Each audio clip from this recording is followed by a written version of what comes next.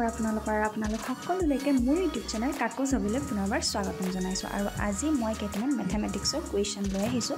আৰু ফাৰ্স্ট কোৱেশ্চনটো হৈছে if an apple costs ₹8 then how much 2.5 dozen apple will cost মানে কৈছে যে এটা আপেলৰ দাম যদি 8 টকা হয় তেনে হলে 2.5 ডজন মানে 2 ডজন আৰু হাফ ডজনৰ দাম কিমান হ'ব সো আমি জানো যে 1 dozen means 12 in numbers and 2.5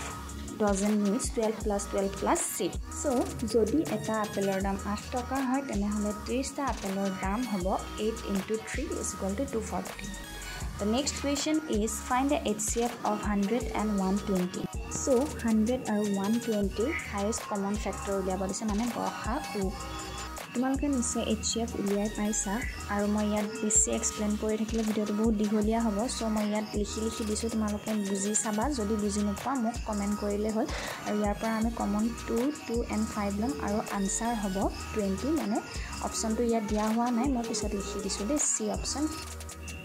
The third question is two numbers are in the ratio of 3:4 if their LCM is 108 then their HCF will be এতিয়া আমি যদি HCF টো x বুলি ধৰি লও তেনে হলে তেতিয়া আমি 3x * 4x লিখিম আৰু এফালে 108x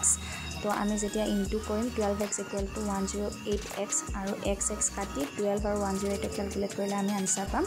9 so answer is C option Question number 4 is a man purchased a table for ₹25 and sold it for ₹30 the profit percentage is so আমি জানো যে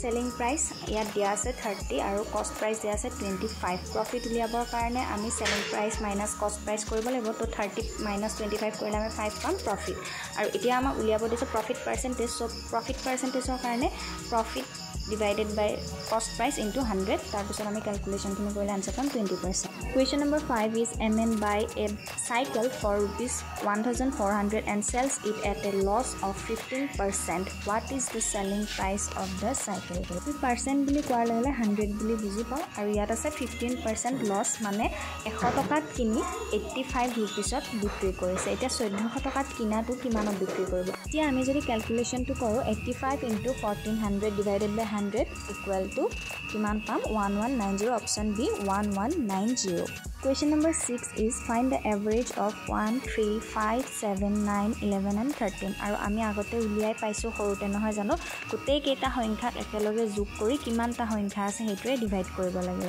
সো আমি গোটেইখিনি প্লাস কৰিম 1 + 3 + 5 + 7 + 9 + 11 + 13 divided by 7 যেটো 7টা সংখ্যা দিয়া আছে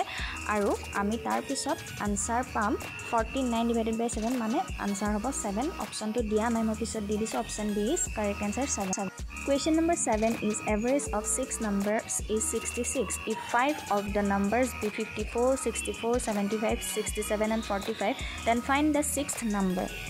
ঠিক আগৰ কোৱেশ্চনটো দৰে আমি এখিনি এনেকৈ লিখি লম যে 54 + 64 + 75 + 67 + 45 + x divided by 6 equal to 66 এটা আমাক ভ্যালুটো দিয়া আছে তাৰ পিছত আমি ক্ৰস মাল্টিপ্লিকেশন কৰিম আৰু তাৰ পিছত আমি x ৰ ভ্যালু পাম 91 so correct option is D 91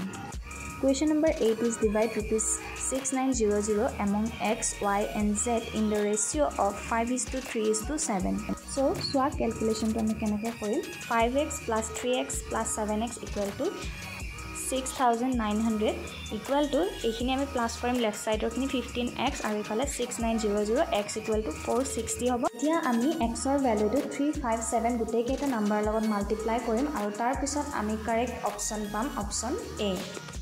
Question number 9 to আজি তোমালোকৰ হোমৱৰ্ক হিচাপে দিছো কৰিব ট্ৰাই কৰা আৰু নোৱাৰিলে কমেন্ট কৰিব মই পিছত দি দিম তোমালোকক হা Question number 10 কৈছে যে A is 16 year older than B B কৈ A 16 বছৰ ডাঙৰ and then কৈছে 6 year ago age নহয় এটো A was 3 times as old as B B কৈ A ৰ বয়স 3 গুণ বেছি আছিলে 6 বছৰ আগত এতিয়া find the present as of B উলিয়াব লাগিব যেহেতু আমাক 6 বছৰ আগৰ কথা কোৱা হৈছে সেয়ে আমি x + 16 - 6 কৰিম আৰু এফালে 3 * x - 6 হ'ব লাগে দে এইটো তাৰ পিছত আমি এইখিনি ক্যালকুলেশন কৰি লম তাৰ পিছত আমি x ৰ ভ্যালু পাম -14 এজৰ ক্ষেত্ৰত আমি মাইনাসটো নধৰো হেয়া আনসাৰ হ'ব অপচন বি ঠিক আছে তেন্তে আজি ভিডিওটো ইমানতে সামৰিছো বহুত ব্যস্ততাৰ মাজত মোৰ পঢ়া এক্সাম ক্লিনিক্স এবিলাকৰ মাজতো তোমালোকক ভিডিওটো দিব ট্ৰাই কৰিছো বহুত আগতে দিব লগা আছিল লেট হৈ গল বেয়া নাপাবা কিবা প্ৰবলেম থাকিলে কমেন্ট কৰিবা বাই